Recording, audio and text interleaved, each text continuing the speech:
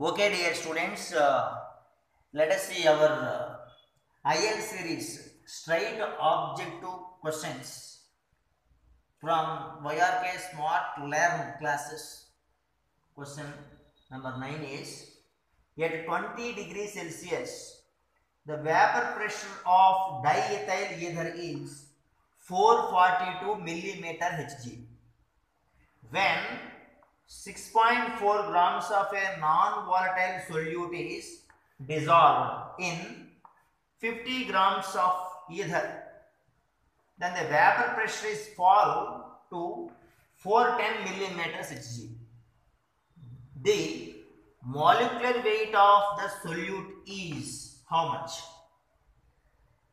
So in this entire question, what we observed is whenever solute is added to diethyl ether, a non-volatile solute, its vapor pressure from 442 to 410 degrees, 410 millimeters reduced.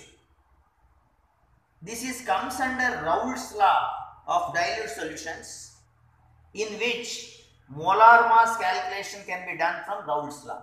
What is the Raoult's law formula? First we will see. That is P naught minus P by P naught is equals to weight of solute by molecular weight of solute into W1 by M1. Here W2, M2, these are the values of solute. W1 and M1 are the weight and molar masses of solvent. Here ether is solvent, non-volatile solute we don't know what is that, and that we have to find it.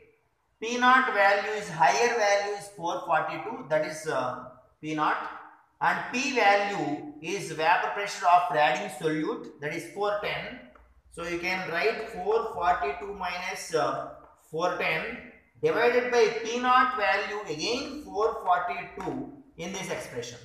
Coming to weight of solute, in the question they are given is 6.4 grams. We don't know the molar mass of solute, then you can consider as M2 only, into molar mass of diethyl ether. Diethyl ether formula is C2H5 twice O. Its molar mass, if you calculate, it will come 74. Then 4 carbons is 48 and 10 hydrogen is 58 plus oxygen 16. 58 plus 16 is 74 will come, divided by weight of either solvent, it is solvent weight given is 50 grams.